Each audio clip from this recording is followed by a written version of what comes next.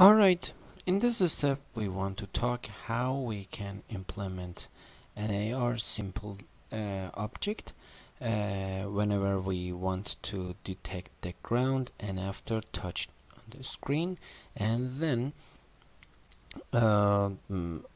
show a simple quote and show the received video from the stream and add the Chromakey material to it.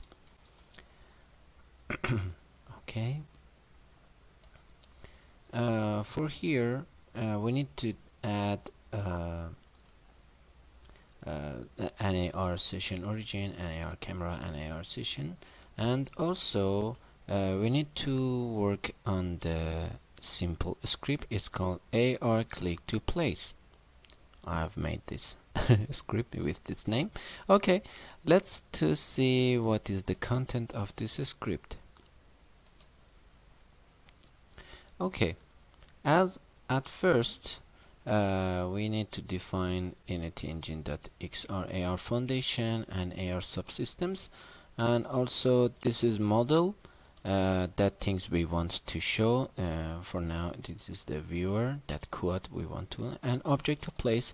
Whenever we touch on the screen and hit the ground detected, this object will instantiate at there. Then we relocate the model 3D object to the position of this object to place, and placement indicator is that sign we want to understand where we want to put our object in the 3D space after we detected the ground, and also the other positions and options for the AR. I don't want to talk more about it because I will share this script and you can use it. Okay, and in here we have a public string Chromakey mode. It is exactly like the before. We find and get a string the Chromakey mode in here as well, and once the Chromakey mode is true, we don't need to detect the ground and show the indicator and the model, so we will select set active them false, placement indicator, and also model. And also in here the void update, we can say once the Chromakey mode is equal false, we don't need to detect the ground, and it will help us to optimize our script and using the CPU and RAM as well. Once we detect our ground and click it on that position we want to show the 3D model, we instantiate an object to place, and then relocate the model to the place of the position of the object to place, and try to set active the indicator and one time equal false. Once the one time equal false is done, our system will not optimize, will not process on the positioning and also touch on the screen and instantiate another object to place. You can use this one, or you can use another solutions for that. Okay, and other things for the AR, and I don't want to talk about them. For that we need to drag and drop in here, and also object to place, it is a prefab, an empty object, and also in here we have placement indicator. Placement indicator is a simple, as you can see in here, it is a simple quote in here. I want to go there with the but it is very fast on my computer.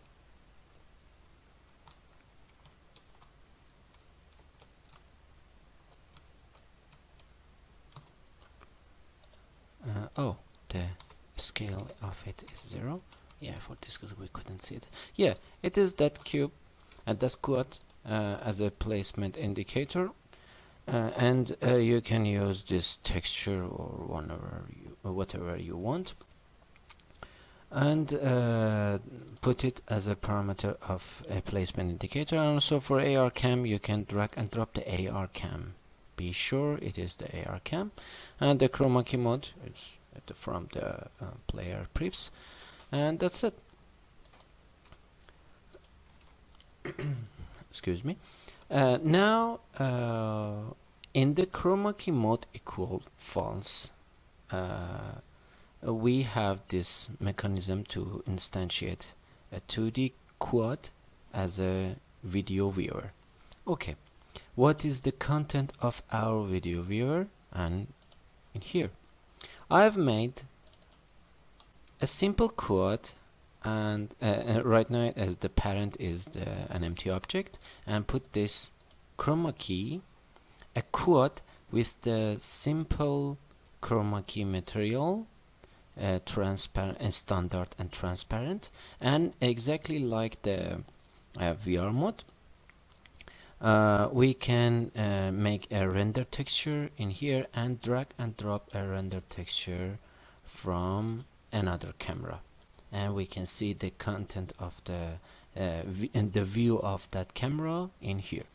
And now we want to talk which camera needs to show the content with the Chromakey material in here. Okay, as I said before, the FMETP tried to decode the list of the bytes and compile it as a video and show it in here. As you can see in the FM network manager, game view decoder, we have test image prop. This is that things we will show the received video in here in the streaming. Okay, now you need to say this canvas, the video streaming canvas, the canvas of UI of the FMETP must be 3D in the word space. Then in front of this test image raw image, you can put a simple camera, and it can only show this screen. As you can see, the field of view has been set by the size of this screen. And also you can say, okay, the clear flags must be solid color, and this the type of color will be the same, and the code of the color will be the same with that color you want to remove by Chromakey. In here in the Chromakey, you can say, okay, this code and color code will be removed by Chromakey. Okay, copy and paste, and come here in the camera, and you say, okay, the background color will be exactly the same. Alright, now once you your user A and that wants to stream his view into the server, and we receive the video of it, we will see the result in here. Then this camera can see only this UI with the green background, and we can drag and drop that render texture to this camera. So our viewer Chromakey will see the content and view of this camera. As you can see, this is our render texture, and also the Chromakey will be show this render texture as a texture. I want to show you some example for you to better understanding. For example, we can drag and drop a quote in here, and we say example. Perfect. And we put it in front of this dear camera in here, and oh, it must be very huge, something like that. Yeah, oh, it's very small. Okay, we can make it very big, and alright, you can put it here. As you can see, we can in the culling mask we have selected only the UI, but we can see everything, so we can see this quote. Okay, and we say, okay, dear friend, please show us this texture. That's it. Earth is our home. Let's keep it safe.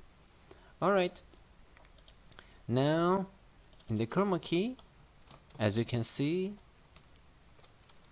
it works well. This is the result of this Chromakey, and also this camera can see this view, and this code can show us this view. So once you received a video stream from the server and show it on this white raw image, this camera can see it, and this code can show us. So if we put this viewer object on that place we want to show in the our AR application as an AR object, so we can see the result of Chromakey from the view of the user A into the user B as a AR object. Now I want to remove our example and everything is fine to have a test.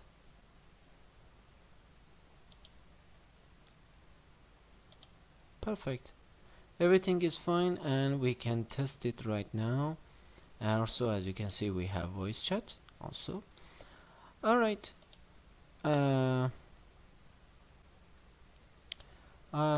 we can export an APK right now.